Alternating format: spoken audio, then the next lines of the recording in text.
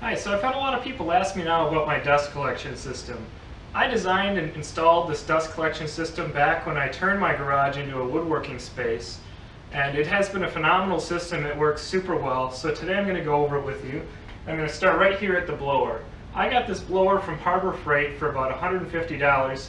I'm not normally a big proponent of Harbor Freight tools and all their equipment, but in this case this was less than half of the next blower that I could find that was equivalent power. And I've been very happy with it because it's got a steel impeller, it's got a 15 amp motor, and it came with a whole bunch of extra stuff, and I didn't need any of that stuff, so I just used the blower, and even then it was well worth it. So right here I have the splitter that I kept. The bottom one goes to a 4-inch dust hose. I got these from Rockler Woodworking. This is that fancy dust hose that you can drag 20 feet around, and yet it folds up to about 3 foot. These are pretty nice. The one downside I've found with them is that if you pull them 20 foot like they say, there is a substantial amount of springiness trying to pull you back to the wall. So you can't actually use them quite the distance that they're advertised. The other issue I found with these is that trying to put them back into the brackets that you can buy to hold them is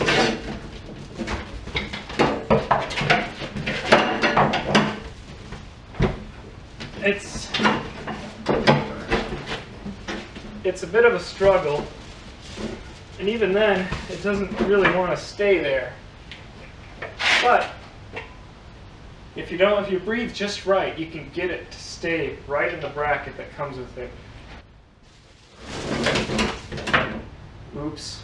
So my dust collection system goes through those two walls of my garage. You can see it's actually made mostly of PVC. Now follow me and I'll show you where it starts here at the blower. These are 4-inch lines, and the blower exits with a 5-inch line. This piece of flexible came with my blower.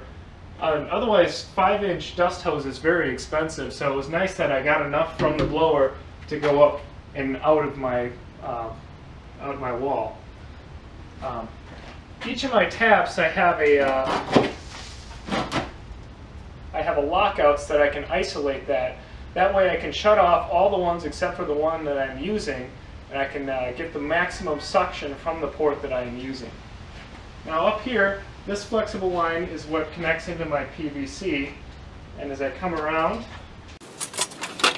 back here I have just a shop vac smaller port that I can just hook shop vac hose right up to this, and that way I can use it with tools back here, or if I ever decide to put dust collection on either of these machines, that's possible through there.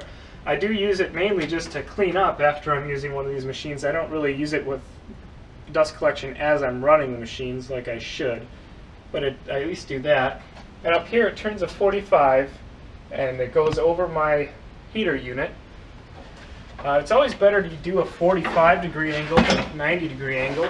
You're going to get a lot less pressure drop if you do two 45s instead of 190. Then as we come over here, again you can see it coming over the top of my heater unit. And when I installed the system, all these cabinets were down. I actually didn't have anything in here. The whole garage was empty. It was the first thing I installed. So all these cabinets were put in based on where the dust collection system is. But I have one drop right here where I knew I wanted to put my workbench, and I've used this so that I can have dust collection with my sanders. And again, this is one of those fancy Rockler Woodworking expandable hoses that I thought could go to 15 feet or whatever it says, but in reality, if I get more than about this, it springs back really hard and it's not really that useful. But the nice thing is, for short distances where even the shop vac hose would be all wound up, it is nice to be able to plug it into these sanders because the hose is so short right here. And again, I have slide gates so that I can isolate these. And I've found that I can run two of these dust collection ports. I have one here and one down here. If I have either of those up, there's probably equivalent suction to what a shop vac is, so I can actually use two machines at the same time if they're the smaller ports. Otherwise, down here I have the final 4-inch dust collection tap, and this is the one that I use mostly with my table saw or my jointer or other big equipment. Right behind the wall next to it, I have the Rockler Woodworking floor sweeper. The one modification I did have to make to this is that it had a plastic screen in here, and that plastic screen, you couldn't suck up anything. It would just clog it up instantly, so I decided it wasn't worth having, even though it is a little bit of a safety feature. I left the screen in right before the blower, so should I suck up something large that can't go through the impeller, it will get caught at the blower. The other thing that makes it a lot easier, if I turn it on with my remote, sometimes I'll use the suction from the machine to help me fold up the hose. So if it's up like this,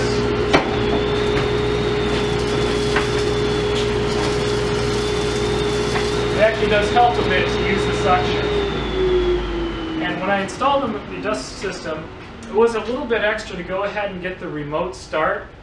This was about $75 to get the one that's rated for a 15 amp motor. If you have a smaller dust collector, you can go with like the Christmas tree ones that you can hit the remote and start up your Christmas tree.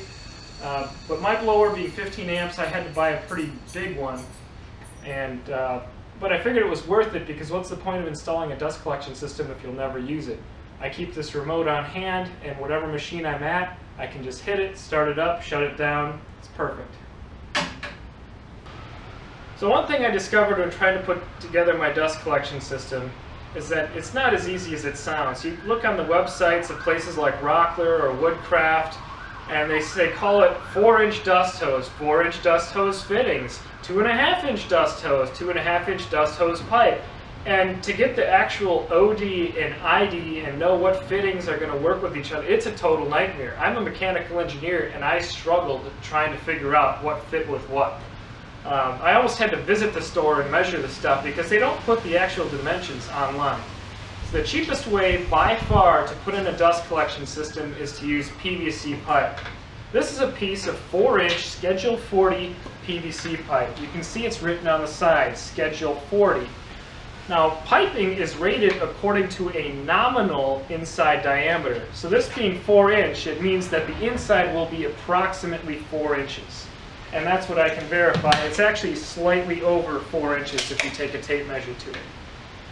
Dust collection fittings, on the other hand, are meant to go with dust collection hose. Now this is a piece of 5-inch dust collection hose. I don't have any 4-inch on hand to show you. But a 4-inch dust collection hose would fit over, this is a 4-inch dust collection fitting. And these fittings, conveniently, will fit inside the nominal 4-inch of 4-inch PVC pipe, just like this. This is the $1 million thing that I want to show you that will make you save money on your dust collection system. This is almost a friction fit between 4-inch dust collection fittings and the inside of a 4-inch PVC pipe. Now note that PVC fittings actually, this is the male part, the fittings fit over the top of it. So this would not fit in a fitting, but it does fit in the pipe. So you can use the pipe as a bushing to get between the fittings and your dust hose size. So if the situation with the 4-inch dust hose and 4-inch PVC pipe wasn't complicated enough, then you get into woodworking stores will sell you 2.5-inch dust port equipment. This doesn't make any sense at all to me because most of the woodworking tools that I buy, they have shop vac ports. And if you take a tape measure and you actually measure how big a shop vac port is, the standard ones anyway, they make several sizes, but the biggest shop vac hoses have 2 1/4 female hoses that fit into 2 1/4 holes that are in your equipment.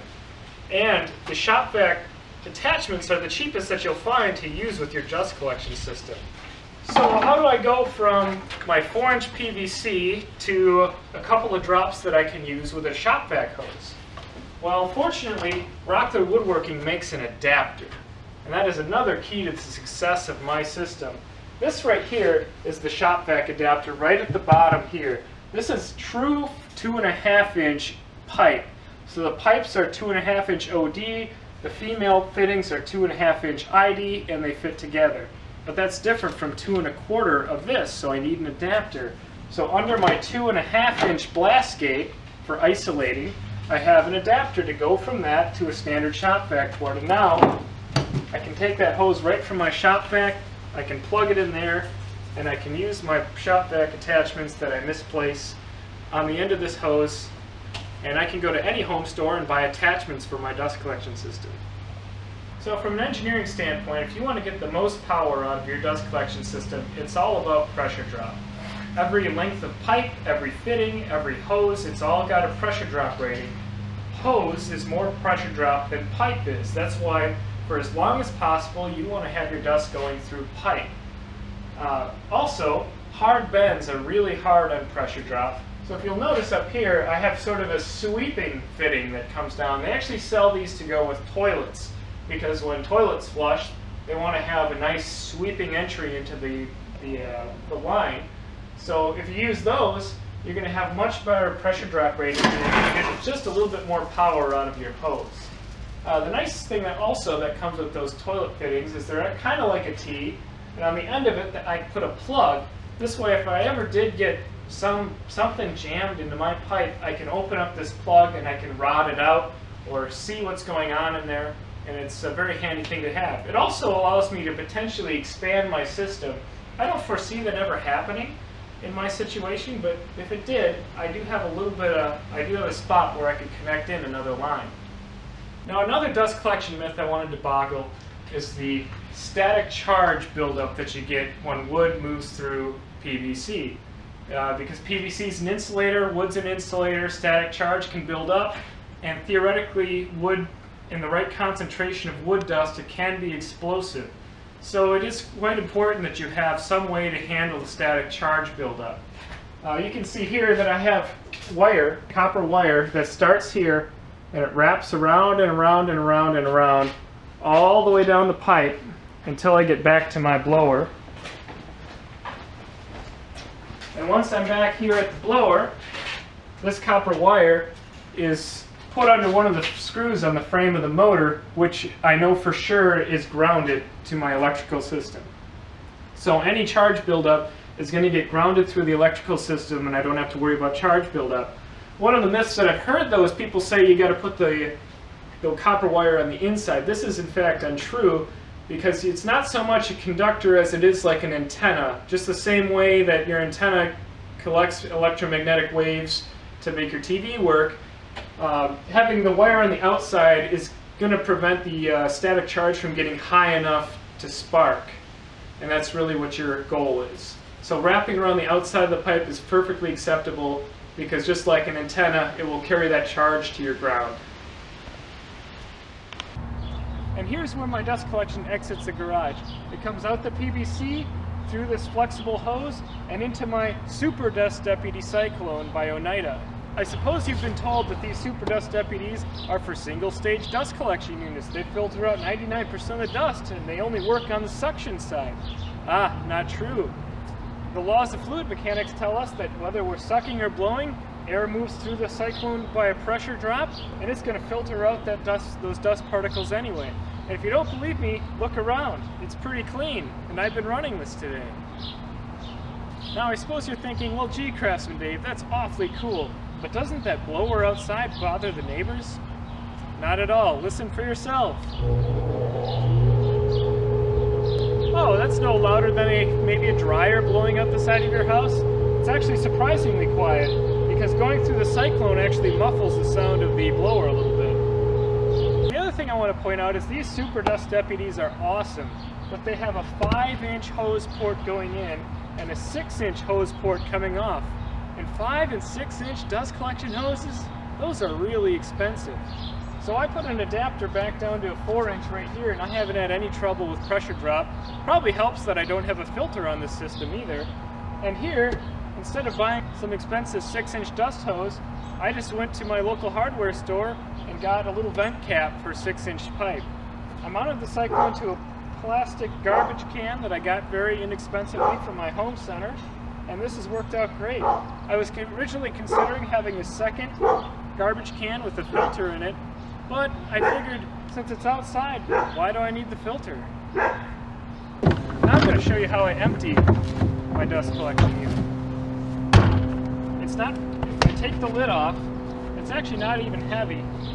I really need to build a stand or something to put this while I'm cleaning it out, but I actually just let it hang, and it seems to be okay. And you can see I have quite a bit of chips and stuff. I put down 2 cement blocks, and I have it attached to the cement blocks with bungee cords on both sides. So I just need to remove the bungees. And now I'm free to take what I've collected and dump it into my trash.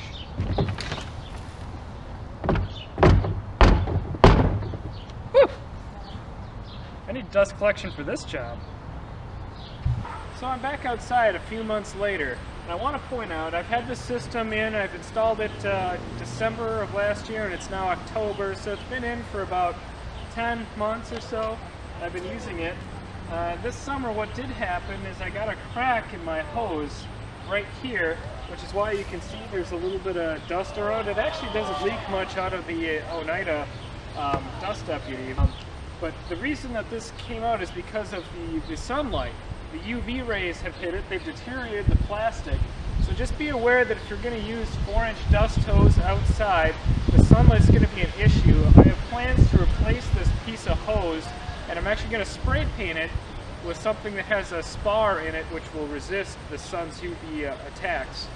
So now if you're going to be like me and you're going to skip having a filter on your dust collection system and you're just going to blow it outside, there is one safety concern I want to point out, especially if your garage is heated by a natural gas heater like mine. This here is the stack to my natural gas furnace. There's 2 pipes.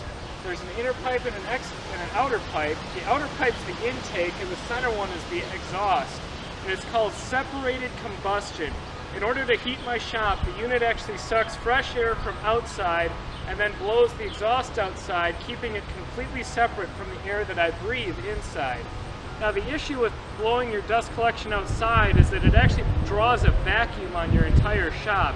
And if you don't have a separated combustion unit, you'll actually suck that exhaust from your unit right into the air that you're breathing, and it can actually kill you with the carbon monoxide poisoning. So now I'm going to demonstrate how much power it has. This is my final 4-inch dust hose. It's the farthest away from my collector, so it's going to have the least power out of my system. And I'm going to clean out my table saw with it.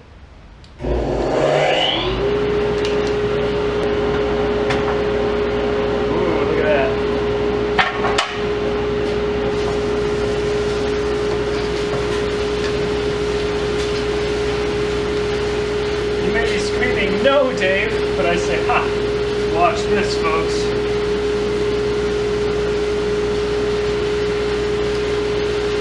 I won't suck up these longer strips from ripping on table saws.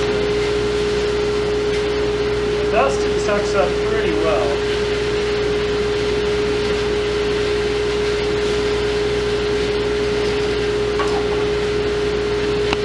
Pretty cool, huh?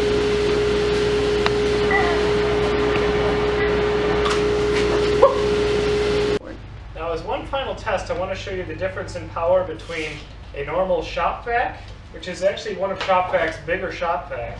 This is what I used before my dust collection system. And a single tap on my system. I have all the other ports closed. This is the only thing that's going to be running.